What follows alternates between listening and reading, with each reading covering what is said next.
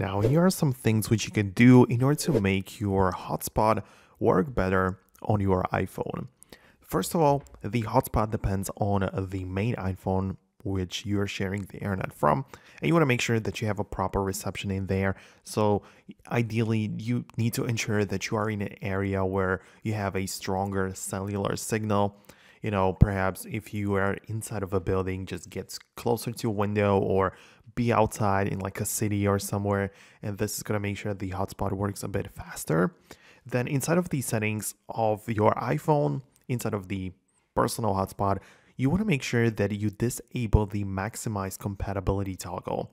This toggle is like switching to like a lower gigahertz Wi-Fi option so more devices can connect, but it makes the internet a bit slower. It even says there that when this option is turned on, the performance might be reduced. So I would recommend you to turn it off and make sure that this is going to work a bit better.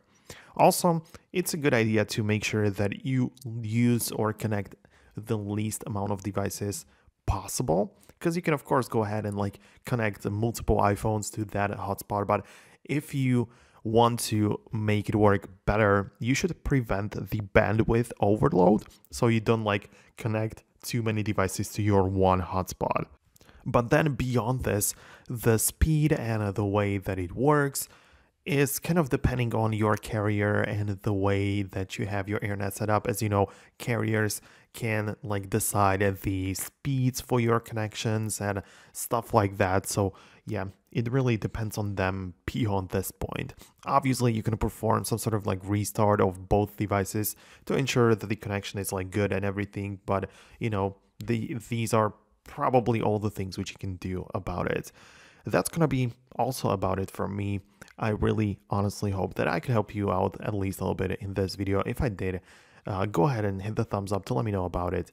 Subscribe below, and I'm gonna catch you later on in the next video in the future.